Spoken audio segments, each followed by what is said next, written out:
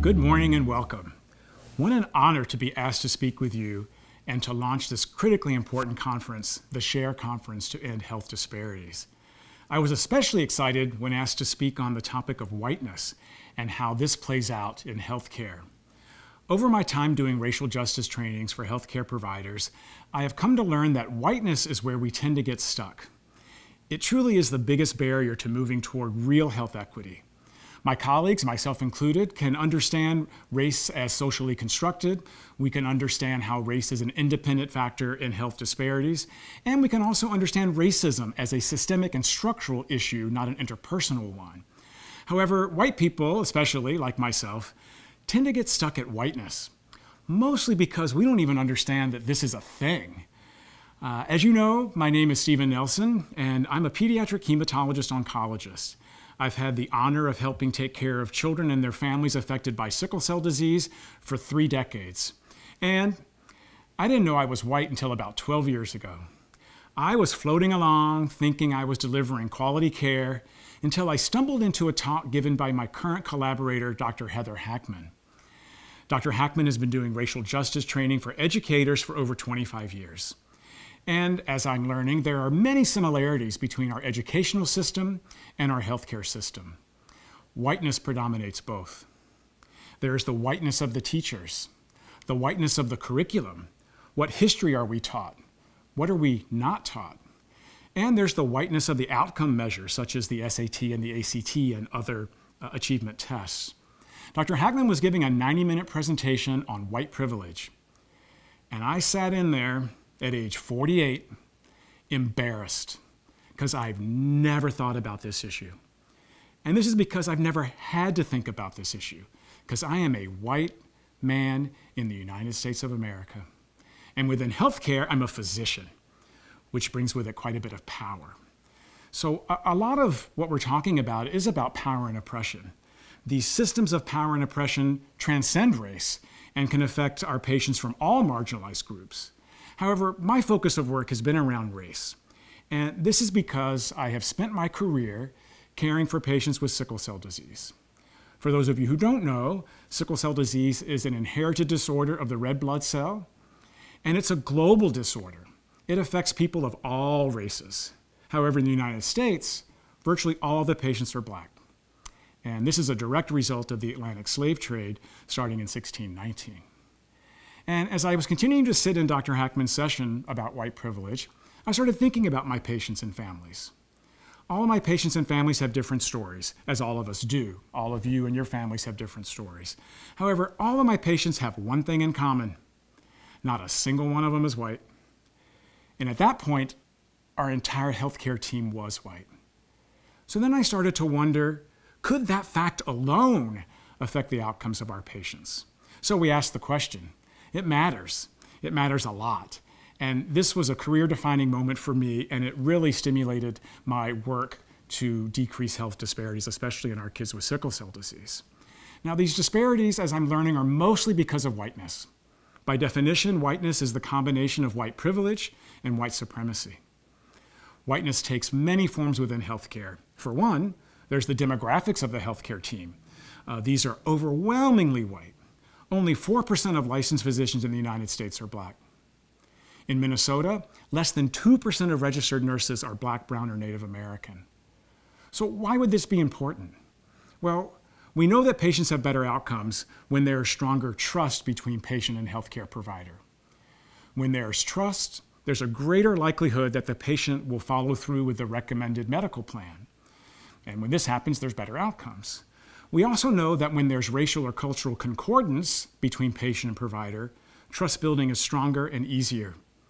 Now, given the demographics of our current healthcare teams, this is not an option for the vast majority of Americans of color seeking quality healthcare. And it's not just the racial makeup and demographics of healthcare providers. Another facet of whiteness is white normativity. White is just considered normal, especially within healthcare. White is always the reference group when comparing outcomes. I spend much of my day looking up normal hematology values for children, and these are based on 250 kids from Helsinki, Finland, or 1,100 kids from Hamilton, Ontario, Canada. We pediatricians live and die by the growth chart, which until recently was represented by full-term white formula-fed babies from southeastern Ohio. You get the point. Normal reference ranges are typically derived from white people. And in situations where there is data by race and normals, such as pulmonary function tests, instead of us investigating why Black Americans would have poorer lung function compared to white Americans, we'll just make those values normal for Black people. There's a great book that I always like to recommend called Breathing Race into the Machine. It describes the history of this particular issue with pulmonary function testing, and it's a great resource for understanding how white normativity plays out in medicine. You know, even how we talk about this can reinforce whiteness, and I do it all the time. Very often in medical literature, and when you're starting to read and listen to data, results in data are broken down by race. When they're broken down, the table typically has two columns. There's white and non-white. And this tends to reinforce the narrative that white is normal and everybody else isn't. Words matter. So what can we do about it? My organization, Children's Minnesota, is striving to make some real changes. They had been doing an excellent job of hiring more nurses of color, but these nurses weren't staying. They weren't staying because we hadn't done anything to change the culture of our organization, the overwhelming whiteness of the organization. Now, we have a Chief Equity and Inclusion Officer and a Health Equity Council. Now, all departments, when they report to our Board Quality Committee, need to present their data by race and come up with plans to decrease racial health disparities. This is monitored by our new Health Equity Index.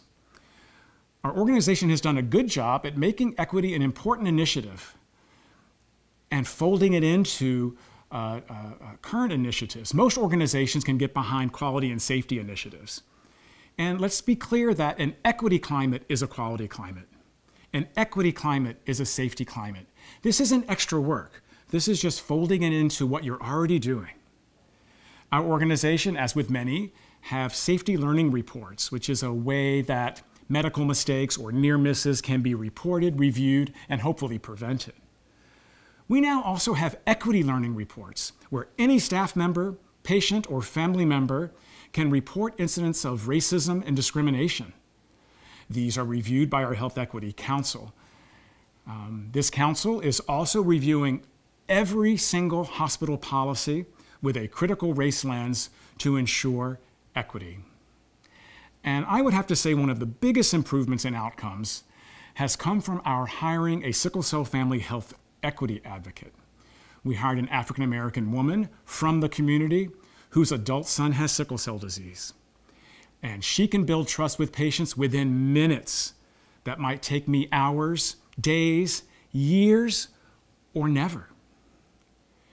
We are hoping to expand these equity advocates to other parts of the hospital, such as our teen diabetes clinic. And finally, on an individual level, we can start to understand how whiteness and the racial narratives that wash over all of us affect our cognition and clinical decision-making at the bedside. We can start to recognize this implicit bias and move towards consciously changing this. This is not easy. This is hard work. And it is essential if we really want good outcomes for all of our patients. So these are but a few examples of what you and your organizations can do. And as you attend the conference over these next 2 days, and you start to hear about these issues and see the data on health disparities, think about these and evaluate these within this framework of whiteness. Whiteness needs to be dismantled before we realize tangible gains. The first step is realizing that it's an issue. It's like fish in the water. Sometimes I don't even see it. And there are still many times when people need to remind me and point out the water. So especially my white colleagues, start seeing the water. And when you do, try not to feel guilt and shame, but feel curious. Why are the things the way they are?